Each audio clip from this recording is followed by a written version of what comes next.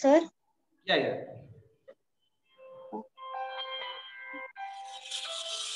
Okay, 1 minute. Hello? Yeah, I have recorded actually, and it takes some time actually, and to complete the video. Maybe on finishing this session, I think I can see, I will check whether they have been recorded or not. But I am sure that the process is in progress, I think. Okay. So no need actually. You can just log in the same old password and ID, same. Okay.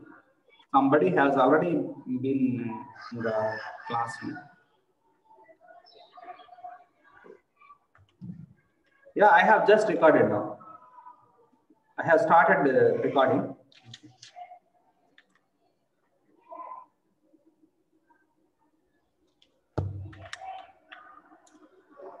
So I always suggest my students to learn the vocabulary, a new vocabulary every day. A few words I suggest my students to learn, whether they are from the newspaper or from any book or from their personal. Maybe from morning to evening they come across a few Telugu words. So I always suggest them to think about in English. So whatever the word that they use from morning to evening, I ask my students to think their alternatives in English. So of course, all the words definitely they can't think of in English. They may not find the English alternatives every time. So I always suggest them to note down or jot down in a notebook, and with the dictionary in their hand, they can simply find out their English alternatives. If they don't find any word, they can even I ask them to consult me and to approach me so that I can give them the right word. So besides building the vocabulary, I always ask them to take part in interactive sessions like Zoom classes or Skype classes. Whenever there is a Zoom class, and I ask them to take active part. And I also suggest them to take part in Pen Pal program. In my school, one of the special features of my school is organizing Pen Pal program. I have been involving my students in Pen Pal activities for the last 4 years, and through which my students write the letters to the foreign students. So through this way also they can improve their literary skills.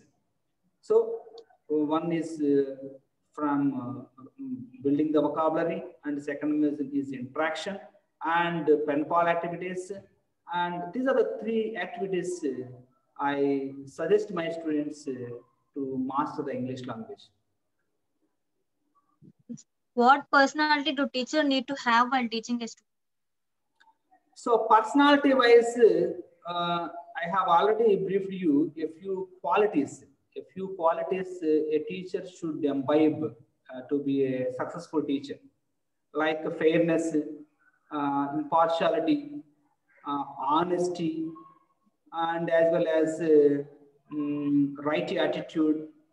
So if the teacher possesses these qualities, I think student definitely like him. At the same time, the teacher can become a successful teacher. What do you consider unique about your teaching? So the unique, okay. When it comes to uniqueness of my teaching, I always I try to explain each and every concept quite clearly by giving a number of examples. So, for instance, if we take one concept which is concrete, if you simply explain them line to line without injecting understanding in their bodies and their minds, in their minds. So your job as a teacher is a failure.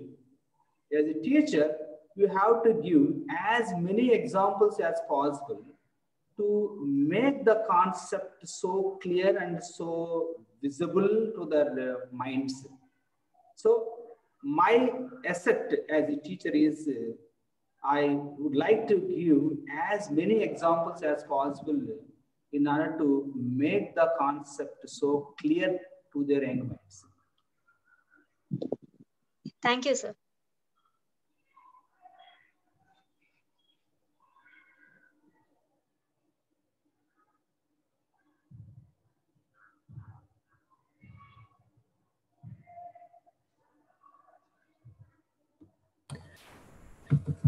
So that's it, sir. So Thank you for giving your time, sir.